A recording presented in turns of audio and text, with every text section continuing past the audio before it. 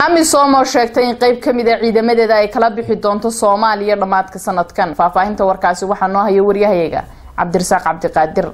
12 sano kadib howlgalka midowga Afrika ee Amisom ayaa la qorsheynayaa inay ka baxaan Somaliya. Wakiilka midowga Afrika ee Somaliya ahna madaxa howlgalka Amisom Ambassador Francisco Madiera oo shir jirayd ku qabtay xarunta taliska Amisom ee Xalane ayaa waxa uu ka hadlay arrimo dhowr ah oo la xiriira howlgalka Amisom iyo abaabulka dagaal ee socda ee ka dhanka Al-Shabaab.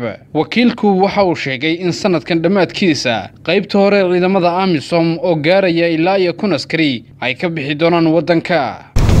Amisom has begun its drawdown from Somalia and will have its troops numbers reduced by 1,000 by 31st December 2017. These reductions will be implemented in all sectors in accordance with the UN Security Council Resolution 2372 of the 30th of August.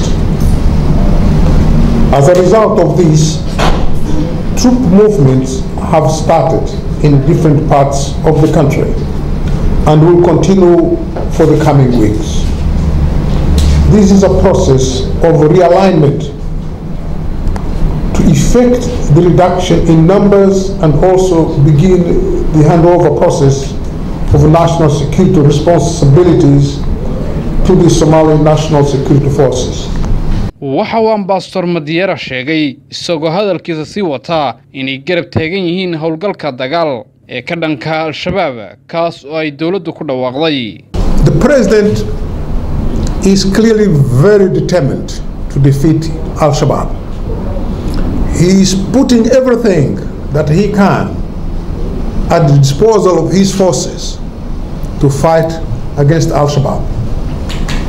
He has gone a long way in harnessing, mobilizing support from the regional presidents to make sure that he himself and the regional presidents are united as one force.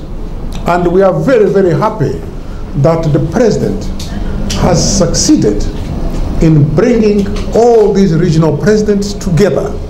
We as Amisom are aware of these preparations and we are going to work side by side with the government to defeat Al-Shabaab. We are going to fight Al-Shabaab in all fronts. I'm not going to tell you which specific front so that Al-Shabaab does not run away from there. But you'll be seeing. And even if tomorrow or this afternoon or the day after tomorrow you see some other... Cabdirasaaq Cabdiqaadir Maxamed SBC magaalada Muqdisho.